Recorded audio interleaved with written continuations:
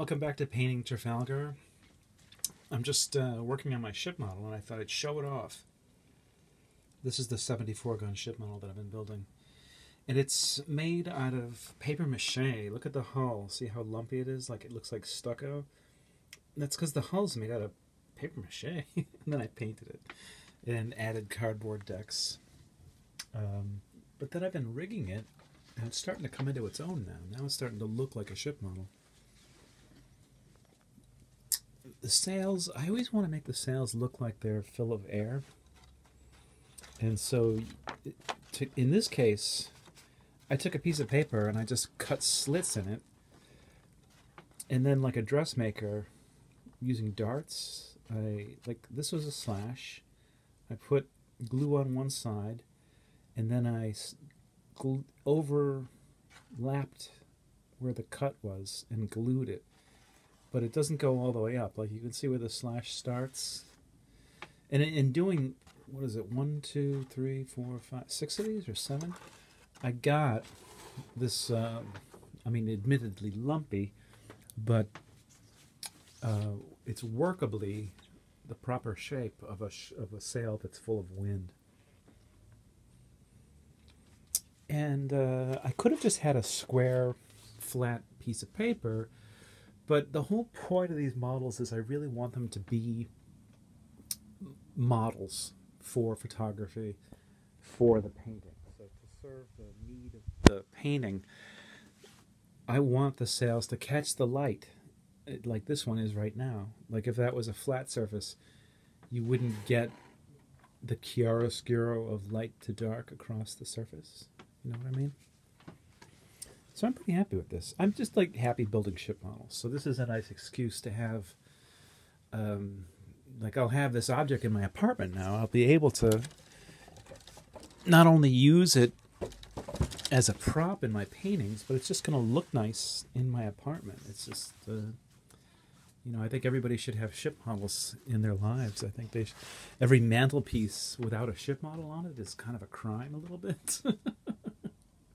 But I'm biased. Look who I am, right? I'm the guy who's making this series of videos about my interest in pursuit of the Battle of Trafalgar. So building the model, in an earlier episode of this, I was talking about how to understand the frigate, you had to, really crawl inside the frigate in your mind.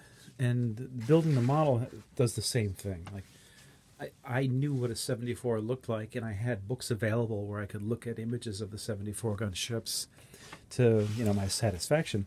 But to be able to paint them later, I want to have a feeling for them, Like, if I have to get up in the middle of the night in my apartment, I could walk through my apartment in the dark because I just know it really well. And I don't know this 74 that well, but I know it a lot better now for having spent all my free time working on it.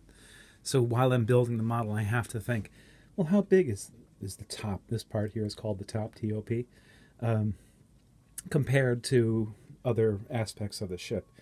And pursuing each detail like that and trying to get it right and looking at the source material cements all of that in your brain in a way that, I don't know, like maybe if you were like locked in a prison cell with no window and just a book about a 74 gun ship, you're certainly going to look at that book. But without that kind of an extreme experience, building a three-dimensional model and then, physically building it from beginning to end, by the time you finish the project, you now have, I have the built model here, but I also have it in my head now. So if you did, stick me in that empty cell without a window in a sketchbook and nothing else in a pencil, I could draw the 74 gun ship from memory pretty well now, because I really have a pretty good grasp of its physical proportions and what makes it different from other ships that I know. And where am I going with that? I think it's going to make me a better painter of it, because like I'll have all this subconscious knowledge that I'm not even aware that I know of when I do the paintings. And as I'm talking, I'm flipping this around so you can see for yourself how you can imagine that if this is a still image, how this could serve as the basis for a painting, right? Because you can see it's kind of dramatic, the light hitting it and all that, and the angle that it's at. And with the camera and with the models, I'm going to be able to chart out the way the paintings are going to look. Paintings plural. I'll be able to use this model again and again. I've been, as I've been building it, I've been kind of thinking like, well, here's an interesting view. I could, it's big enough that I could get the camera right up onto the deck. You can get a sense of, I could paint a scene of people walking the deck, and then I wouldn't have to laboriously reconstruct what the background would look like. I could just photograph it and go right to work. And I may. Anyway, this is a short one, but better to have a short one than too many of these long ones, right? Thanks for coming.